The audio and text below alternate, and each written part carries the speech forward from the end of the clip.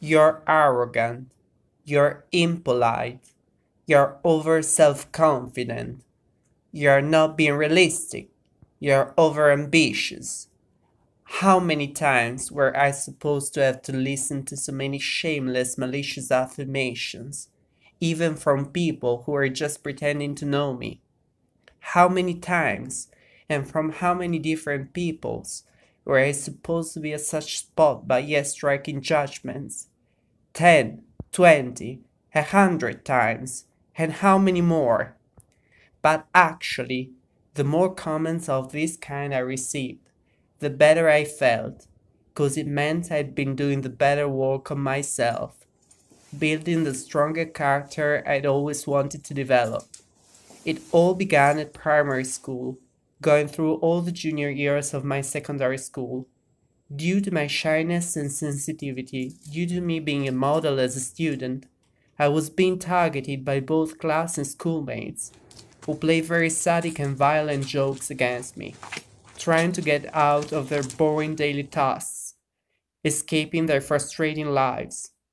Then, one day I could never forget, my mom told me, "You know, Tommy, I used to be as sensitive and as shy as you are, and that made me suffer a lot, due to the inherent malice common to many human beings.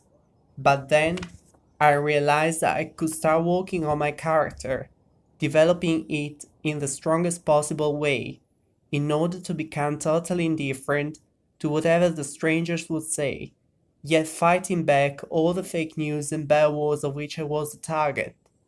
From that moment on, my whole life turned upside down. I started training so hard to build up a rock-hard self-confidence, in order to be able to react to people who purposefully acted to harm me.